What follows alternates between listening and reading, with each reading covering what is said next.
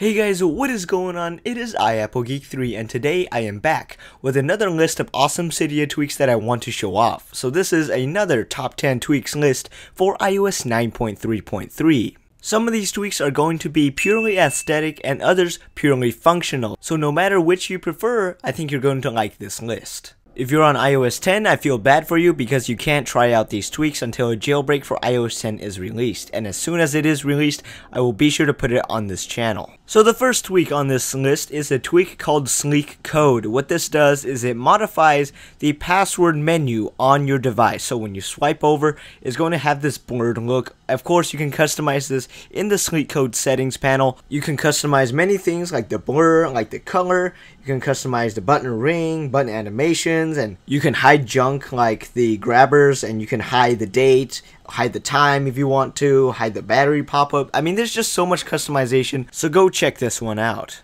As you may have already noticed, there is a little red ring around my toggles in the settings app. You may be wondering why. This is thanks to a tweak called ColorSwitches. This will give you the ability to customize your toggles inside of the settings app and many other apps as well. I believe this is system-wide. Under the settings panel, there is a giant color selector and you can scrub your finger through here, find a color you like, or even enter the hex code, and then you can have a customized switcher after you respring. You can also customize what the switch looks like when you have it off, and if I go back and respring my device, my toggles will look like this now. Next on the list is Phantom for Snapchat. What this does is it allows you to supercharge your Snapchat application, allowing you to upload photos, save photos, and even view conversations without the other person knowing. And so much more. You can go ahead and view the settings for this tweak by going to the Snapchat settings and Phantom configuration, and in here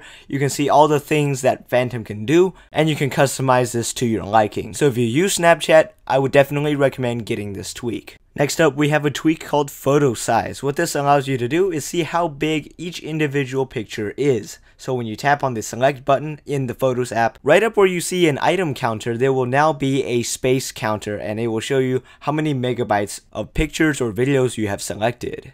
Next up, we have a no duh tweak. This is called date in status bar, and it simply adds the date next to your clock in the status bar. No duh. Next up, we have another volume bar replacement called Sonus. This is a highly customizable replacement for your volume heads-up display. So you can customize what color it is, what background it has, its size and position. So this tweak is miles more customizable than Status Val X, and it is compatible with a lot more status bar tweaks, such as date in status bar. So Sonus, be sure to go check this one out. This tweak is still in development, so I imagine it will be so much better in the future. Next up is for those of you who have friends that love to spam you. 3D Touch to clear notifications allows you to clear all notifications by 3D touching in the notification center. That was way too many notifications in that sentence. This also happens to be another no duh tweak. BigShotJB allows you to take a full screenshot of whatever page you're looking at in a variety of applications. This won't work in all apps, but it does work on most apps. As you guys can see here, BigShot was saved. And you can trigger this by setting an activator gesture. And when we take a look at the screenshot taken, it is extended. Next up, we have a tweak called CustomNC. This allows you to customize your notification center to hide some junk and also to extend functionality. As you guys can see here, when I swipe down, my notification center is clean. So when compared to my iPod Touch 6th generation here on iOS 9, you can see I don't have those ugly bars at the top. In my opinion, this is an essential jailbreak tweak to have. And switching to my iPod Touch, I'm going to show you my last tweak called LockBeam. This allows you to set a gesture on the lock screen that you can tap anywhere on the screen to enable the flashlight. That way you don't have to pull up to Control Center to turn on your flashlight. So this is like a flashlight shortcut on your lock screen. And in the settings, you can customize how many taps it takes to activate the flashlight. This is a great tweak to add functionality to your lock screen. I know I said that was going to be the last, but welcome to the bonus tweaks segment. So the first one I want to show you guys is called PalBreak. This is going to allow you to use PayPal on your device without having it crash because it knows you're jailbroken. So PalBreak will fix your PayPal application if you use PayPal on your device. SendDelay will stop an outgoing message inside of iMessages in case you made a typo or if you said something horribly wrong to the other person. So this could be a lifesaver.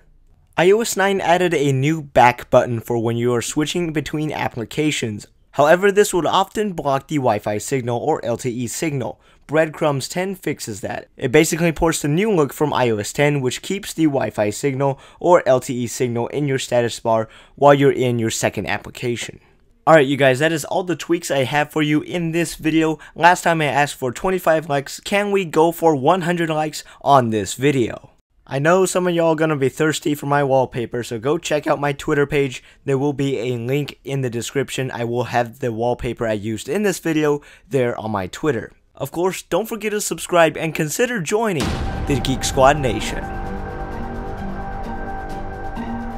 Anyways guys, until next time, peace.